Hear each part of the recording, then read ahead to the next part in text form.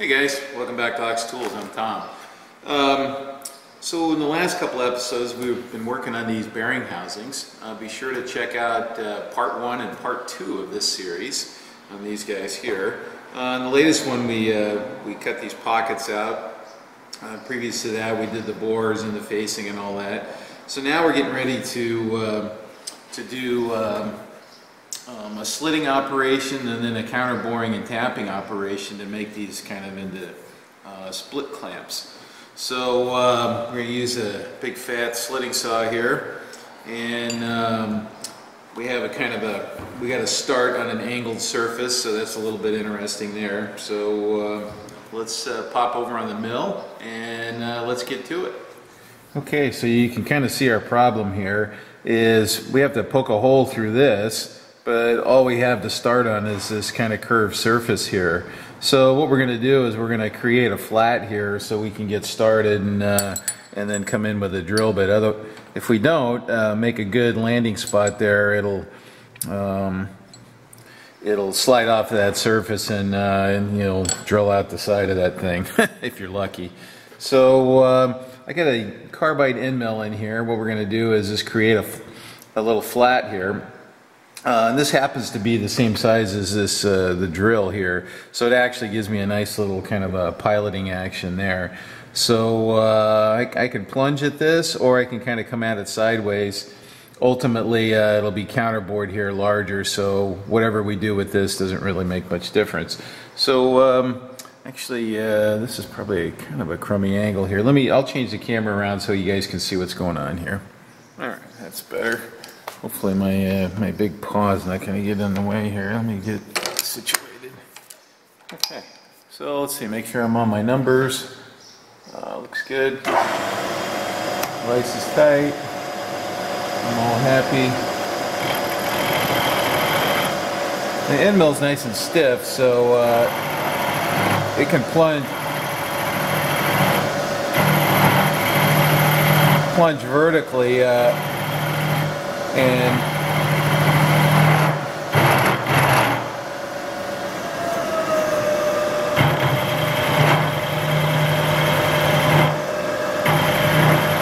not get pushed sideways too badly.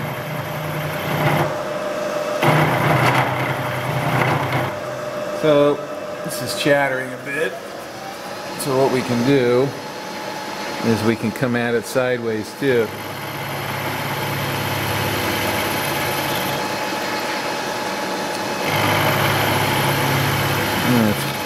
That's more better.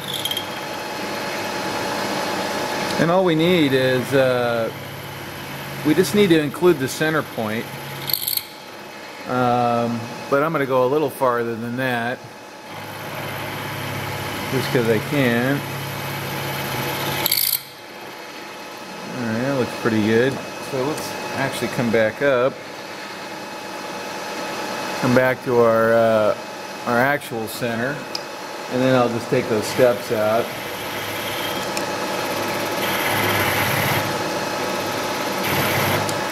Okay, and if looks good there. You can see that I've captured the center. So now what we'll do is we'll hit it with this spotting drill here, and we'll get a good heavy-duty starting point for a drill, and then we'll drill those little monkeys.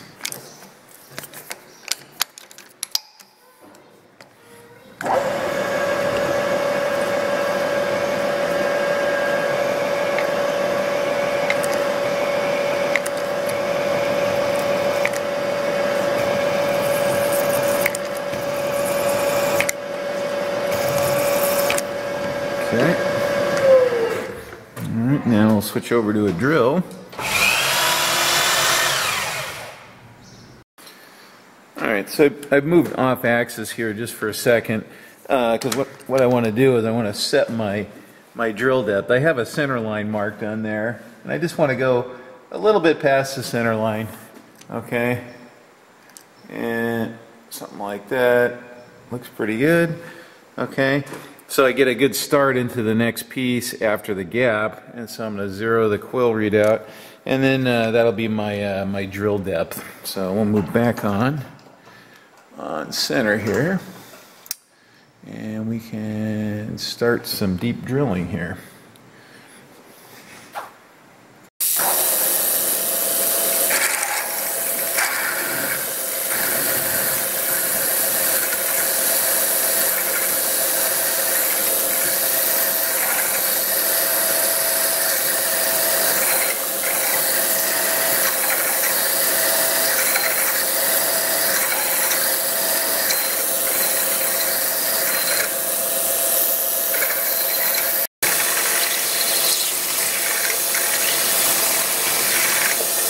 Yeah, it's really hard to film with the camera on the right-hand side of the mill. It's right in the way of the big old hoof that needs to be over there.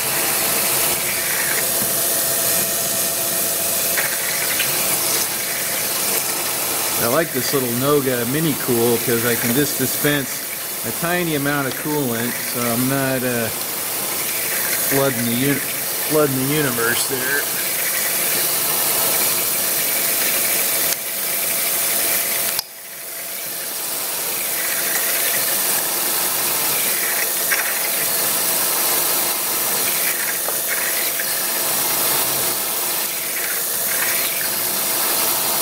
I'm running about 600 RPM here. Half inch, 13 millimeter drill.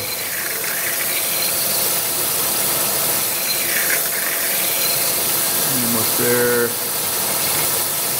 Okay, there we go. Okay, that's it.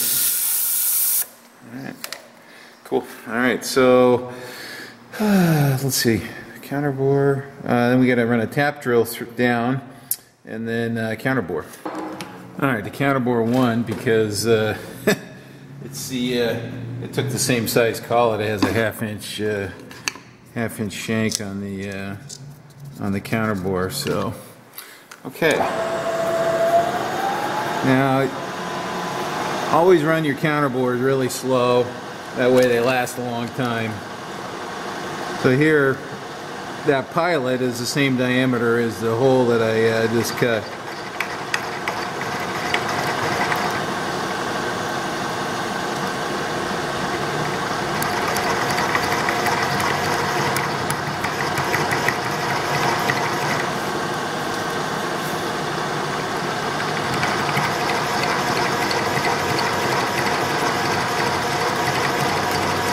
I'm running this directly in the collet, not in a chuck, just for kind of maximum rigidity.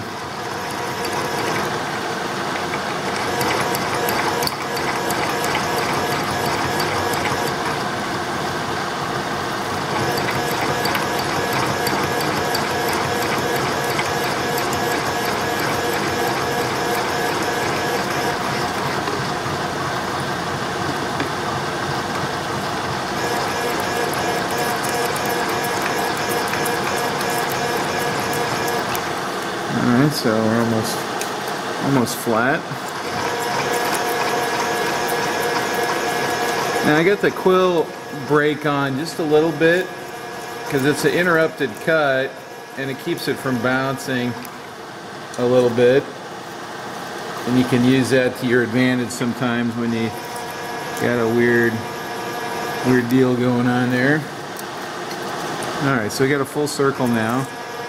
So now at this point here, I can zero my quill, read out again, and get the correct depth at this point. So lube her up.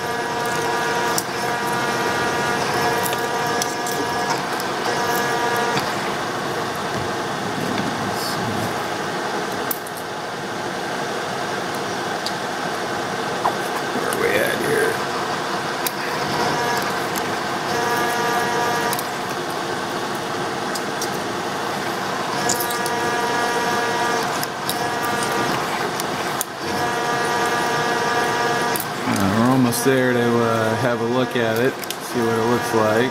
Alright, let's see what it looks like.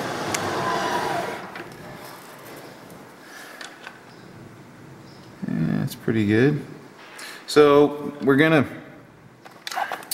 chamfer the edge of that hole a little bit, probably by hand. So I think I want to go just a little deeper, and that way it doesn't intersect. So I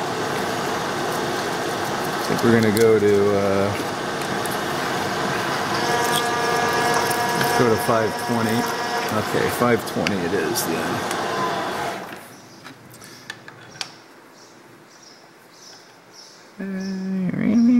You know what, I'm going to go a little deeper.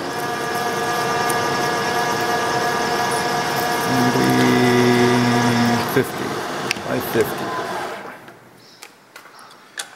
Okay, now we're talking. So when I chamfer that off, it'll intersect that edge nicely. So okay, all right. So rinse and repeat, and then we'll do some tapping.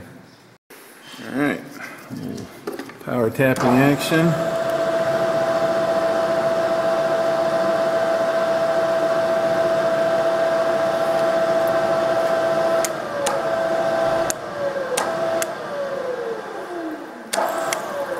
I'm using a Jacob's chuck because it grabs the tap a little better.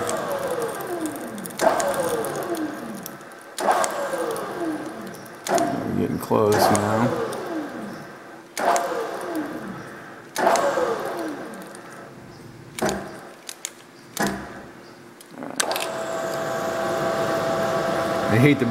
I'd hate to snap that off down this hole with all this work in this. I can go back and tap a little deeper by hand if I need to. So you see with this tap here, it pushes the chips up the flutes here out of the hole instead of in front of it like a spiral point tap. So there you can see the chips coming out of the flutes there. Okay. All right. Last thing is to put some body clearance for the fastener. So there's a the tap section's down here. We want a little bit of clearance around the fastener body so that it doesn't interfere with that hole. Just opening the upper section up just a little bit. And we drilled it that size initially because, or the smaller sizes, that way it fits the pilot of the counterboard well. You don't want your pilot loose in the hole, if you know what I mean. You catch my drift. Yeah, pick up what I'm laying down. Alright. And that's it.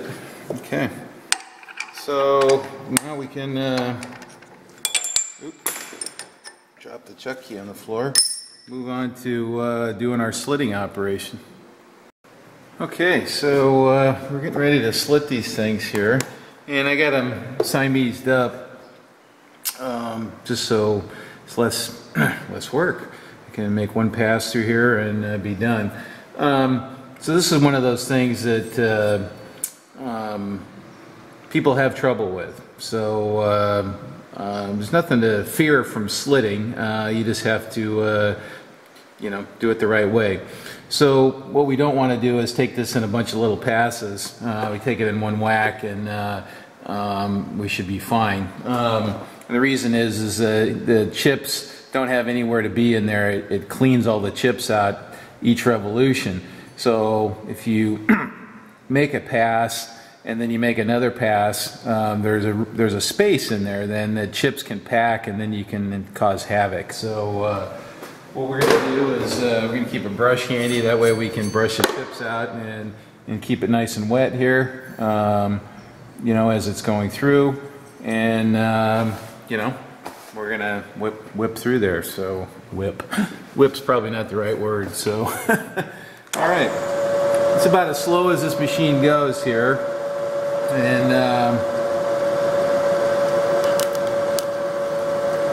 well, that's pure coolant. I wonder if I want, yeah, let's do a little air on that.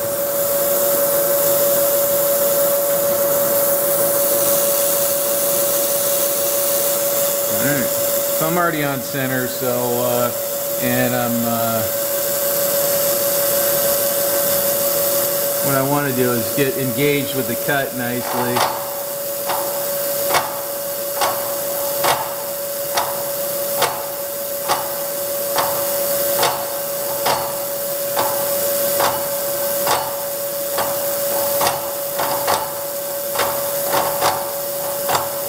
So it's, you know, this is a pretty coarse tooth saw,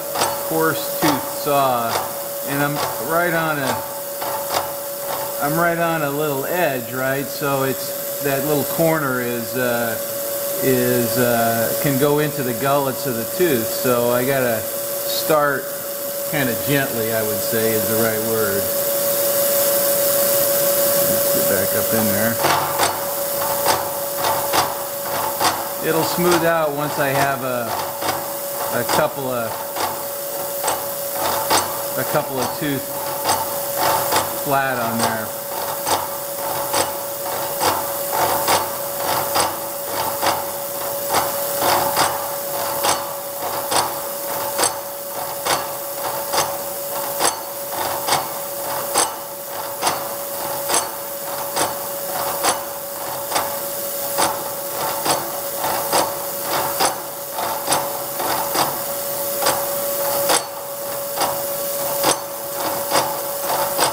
Actually, you know what? I think I'm gonna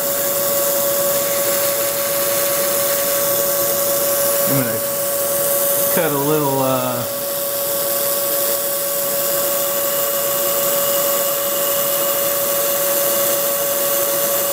guide slot there.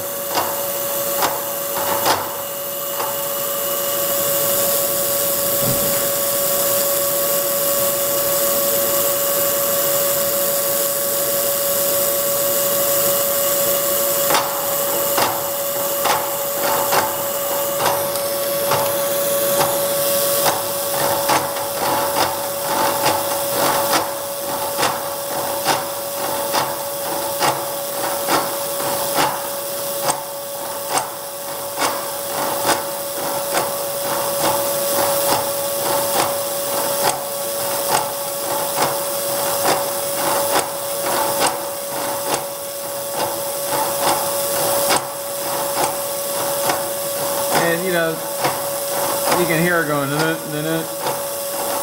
they all run out. It's just something they do. Not much you can do about it.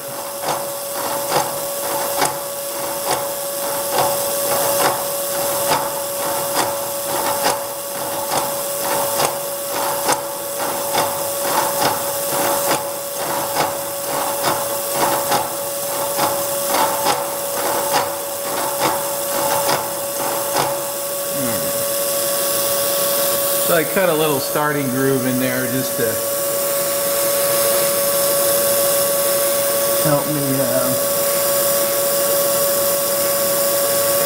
past. Okay, that was pretty good. All right, back in.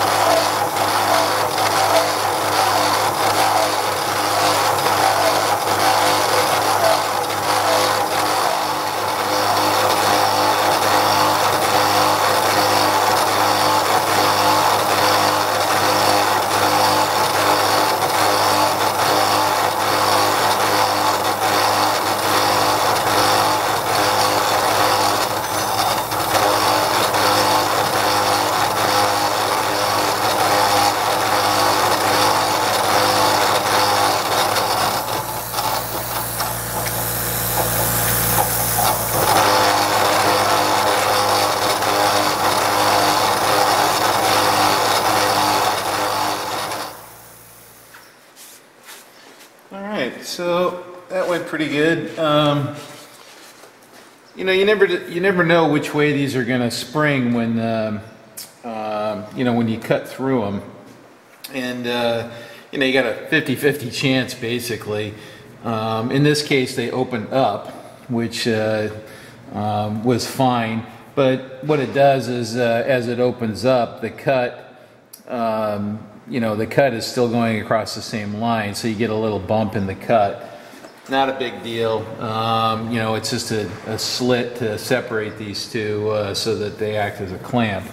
So we'll deburr this, and then we got one more hole left to do in this, and then some radius work, and then we're done with these guys, and they get painted red. Actually, these are going to get painted red. So, oh, and there's some slots in here. I forgot about that. Oh, you know what? I should have done those before I did this.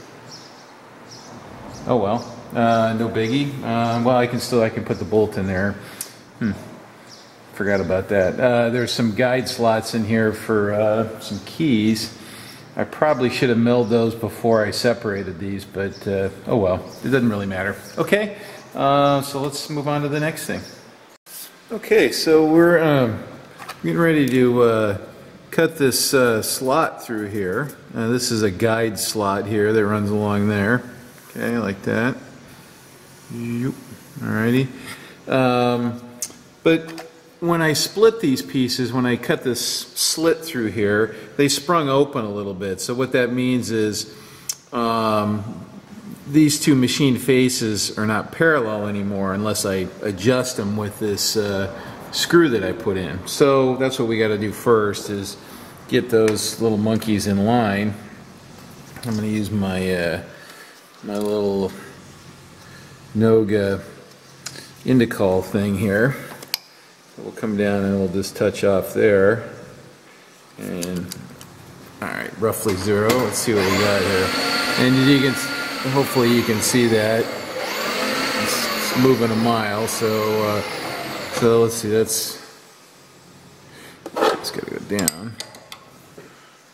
Yeah, alright. So you started on 0. Let's bring it back to 0, or close to it. Let's see what we got. Okay, that's a good guess. It's roughly pivoting off of this side here. Actually, that's pretty damn good. What do we got? About a half there. A little bit. You know, that's close enough for me. I'm looking in the camera viewfinder here, so that's close enough. Okay, I'm calling it. Now, let me so now this is also, it's separated here too. We cut through that, so I think I just want to, because I'm chicken, I just want to stabilize that a little bit while we mill this so there's no vibration. So let me change the camera a little bit so you guys can see that. Alright, so what we're going to do is we're going to use our trusty cant twist. See, Adam, we use these all the time around here. They're real convenient for little stuff like this on the mill. I'm gonna lock that down. So all I'm doing is just tying these two halves together here, or the both sides of the split, so that there's no vibration. Now I've already picked up the center, so I don't really need to do that again. So what I'll do to start with here, I need to lube that, is come down and establish a 0 with the end mill here. I'm just going to touch off here. And can you see that? Not really. I'm zeroing the quill readout. Come up a little. Alright. And I think it'll take about, I don't know, 60,000, something like that. That's pretty good. Let me get some juice going here. Handy dandy thingamajiggy here.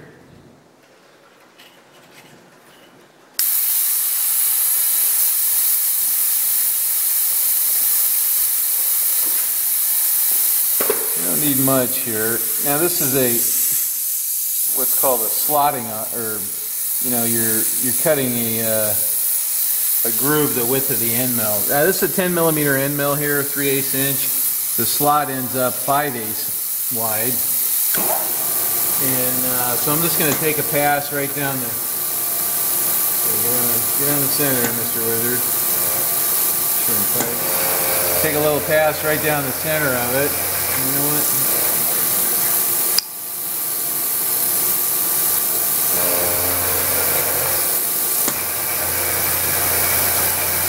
Just clear out some of that material. So we're cutting on both sides, so it's important to clear the chips out of that and blow them out of the way, or else it recuts them. So, and it's about 1400 RPM.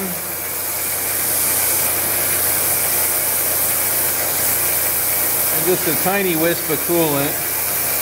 You can see it building up there. I don't have much going on there. I like to work, you know, neat with the nearly neat with coolant and stuff. You don't need very much.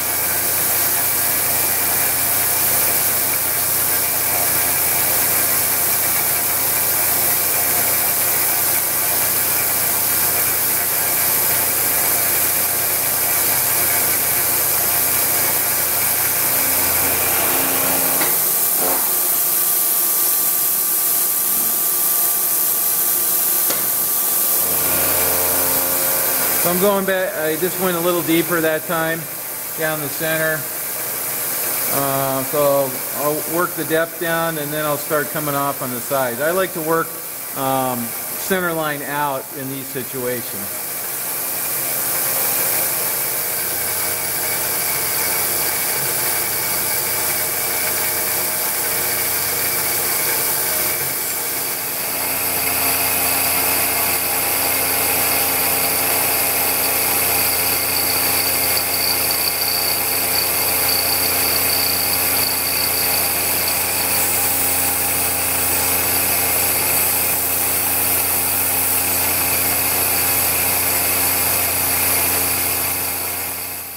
Alright, so we're getting close now, and I'm going to take a little measurement here, see where we're at. So to do that, I'm going to use this adjustable parallel here, and I'm going to stick it in the slot, and then I'll wedge it in there nice and tight. So it's got a nice broad contact area, so it's averaging a little bit of that surface. And we'll give it a little squeeze. What do we got there? 612. Oops. Yeah, 612. We're looking for 626, so that's 16 thousandths or so to come out of there. All right, so now you know where we are. Now you got to be a little bit careful. That end mill has a tiny little corner radius, so if I jam this all the way to the bottom, I have a potential to interfere there. So I held it up. I held it up just a little bit so that it wasn't, you know, wasn't all the way down in the slot there. Okay, just a little point of reference. Okay, a little bit more out of there.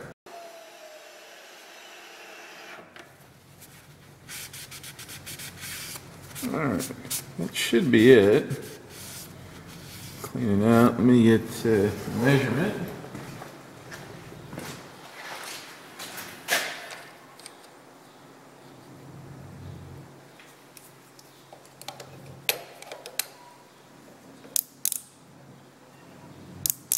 Okay, about 2 thousandths over, that's good. And then here's my my functional check here. Is this a 5/8 wide parallel? I want to make sure that that fits the whole distance. So, you know, not just one little area, but the whole distance here. So, and it looks like it goes right in, no problem, and it's not loose. There's no side-to-side wiggle, but it goes in and slides perfectly. Okay. Anyway, that's the goal. Do a little deburring. I got one more side to do, and then that's it. So.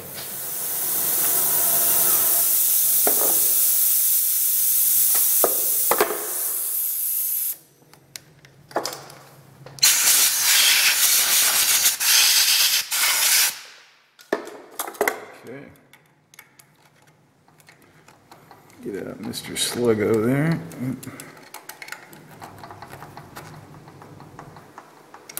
So normally when use these rotor broaches. They have a spring-loaded pin when you use them in the actual magnetic drill, but I don't have one of those for the mill.